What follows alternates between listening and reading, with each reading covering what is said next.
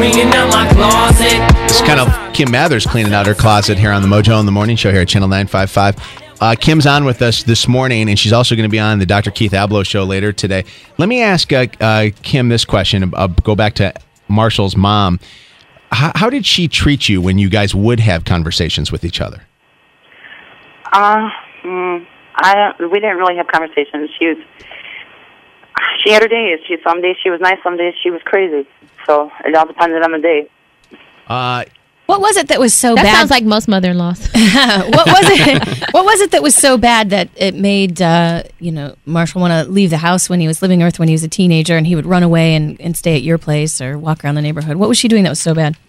Like, she would just stomp through the house. I mean, she weighs like 90 pounds soaking wet, but she would stomp so hard through the house and throw her hairbrush and just scream all kinds of.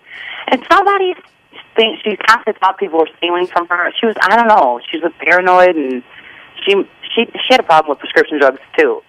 So she was always very, her moods would go from one extreme to the next. It was just very hard to live with her.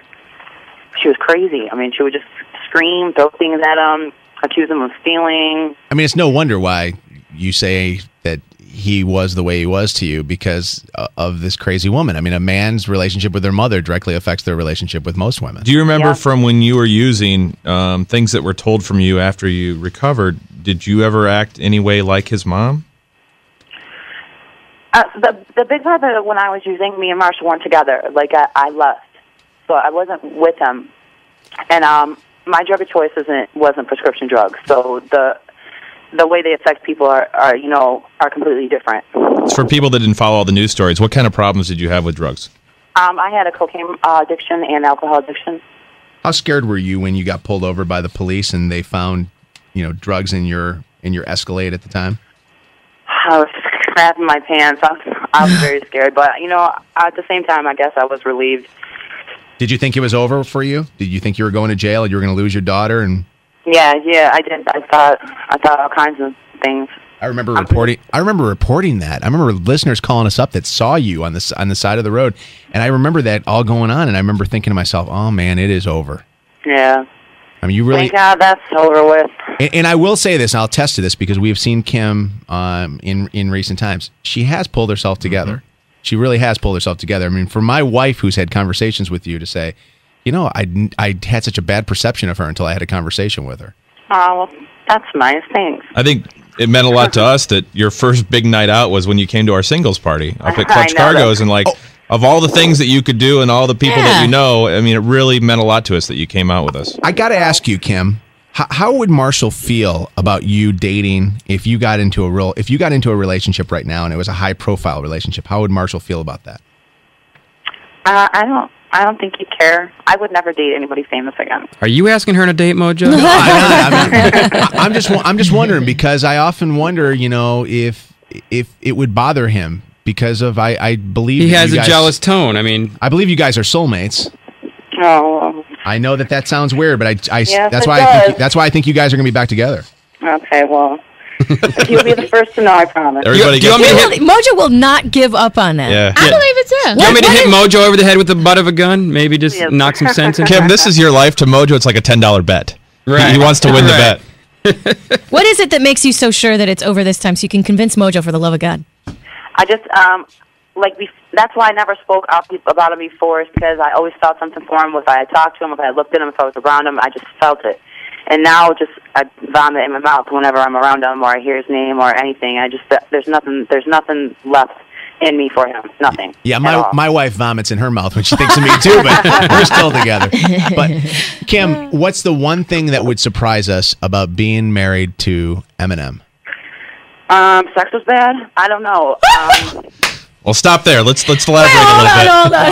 Why was it bad? Women want to know. There are women all over. Everybody that's listening wants to have sex with Eminem. Why was it bad? No, get out of here. He's not very well endowed, and if you're going to have sex with Marshall, make sure you have a little blue pill, because otherwise it does not work. Holy crap! Wow. Is that because of the drugs, or what's the deal? Kim, what?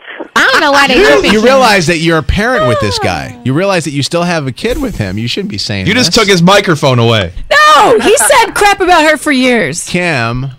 What? You realize the All the guys in the studio, Kim, are red. Like, they couldn't believe it. Hey. I'm just trying to think what rhymes with hung like an elevator button. I'm just trying to figure out. by the way, I'm writing a verse. if next thing I know, Marshall's doing a rap song and my wife is helping him with that rap song, I'm going to know that he's going to get revenge on us for something there. I was expecting like he's a bad kisser, something like that. Kim, you went for everything. Kim, you know You're that- right. She does not want to get back together with You know Marshall. what, Kim? The Now are funny you thing is- convinced, Mojo? It's crazy because it's like everybody sensationalizes Eminem and we make him this bigger than life person, and it's crazy when you actually talk to people like who hung out with him. Like, you know what I'm saying? When you Just talk a to people, guy. he's just a regular person, and everybody really makes is. his penis be larger than life. You know what I'm saying?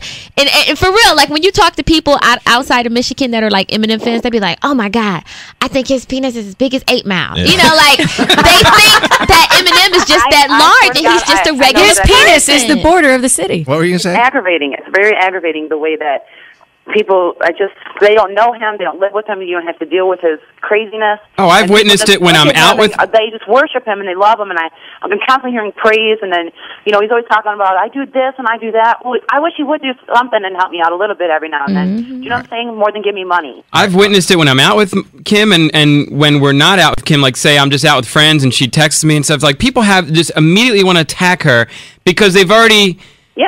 accepted him because he's the famous celebrity rapper. And because but you listen to somebody's albums, it does not mean you know that person. Yeah, I agree 100%. Let me do this then. I want to end on this note because I want to try to get away from that whole thing. Yeah. I want to end on Mojo's afraid he's going to be next. I want to end on Haley and I want to end on the kids. Uh-huh. Okay, how is this good for the kids for you coming on the radio with us today? How's it good for the kids? Because we know they're big fans of our show, and They're not listening, are they? Their friends No, listen. no, they're here with me. They're in the other room doing their hair and eating McDonald's. Okay. they'll probably hear about it, though. Yeah, and they've heard about his song, so Yeah. I finally got to say something to defend myself once.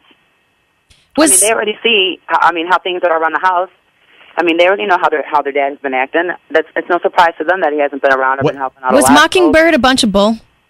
Is what? Was Mockingbird a bunch of bull? Him being all That one and sensitive. the last one, when I'm gone, and okay. I listen to him and I'm just like, okay, what? Those songs like that, and then people hear him and praise him. It just it bothers me because it's nothing like that. It's nothing like that in the real world here where we live. So I would never that's do just a song. I would never do this to Haley, but if I were to ask Haley this question, Haley, describe your dad. How would she describe her dad? Talented? I don't know. She would say challenging? No, talented. Talented. Oh, talented. How would she describe how he's been acting lately? Weird. She probably doesn't get the full Yeah. gist of That's what's what they going say on, right?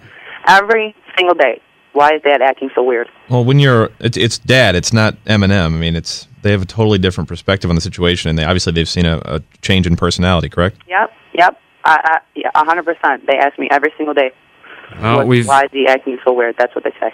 We've asked Marshall to come on the show many times. He doesn't talk, and even when he's got an album to promote, he hardly talks. So If he wanted, he's to, always it's welcome open, to if he so. wants to come on. But Kim, I wish you well, and I will watch today at 1:00 because I'm finding it interesting. I'm interested now that you weren't even in the studio with Dr. Keith Abloh at the time. Yeah, that I we know. were I doing heard you it. say the doctor was supposed to help. I'm thinking, I didn't even see the doctor. yeah. Should we review all the things that we learned this morning?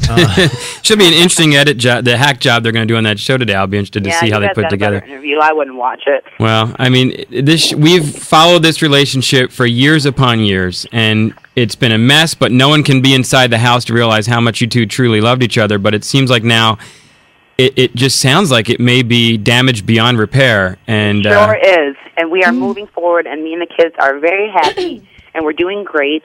And we just wish Marshall would be a little more involved with them. That's it. But other than that, everything is going very well. If there's one thing that you can tell everybody in Michigan and everybody that's always had a bad opinion about you, about the real Kim, what would you want them to know? Just that, you know what, I made a lot of mistakes, and I am sorry, but I've learned from them. I will never be that person again, and people do grow, So, you were kids when he finally got that deal. yeah. Kim, good to have you on. Please know that we are praying for the kids, and we hope that the relationship with you and Marshall and everybody is civil. Thank you very much. All right, take care of yourself. Keep your head up, You too. girl. All right. All right, bye-bye. Kim Mathers on the Mojo in the Morning Show here at Channel 955 telling all about her relationship with Eminem.